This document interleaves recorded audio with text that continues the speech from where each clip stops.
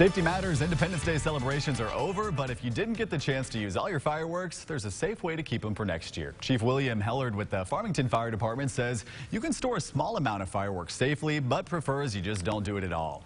If you do decide to keep them, he says to keep them in a dry plastic tub and place them where they'll stay cool.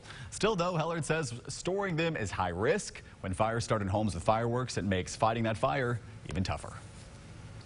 We've had fires where people have had fireworks in their homes, and it makes it for a very exciting time for us as firefighters. So we prefer that you not store them in your home.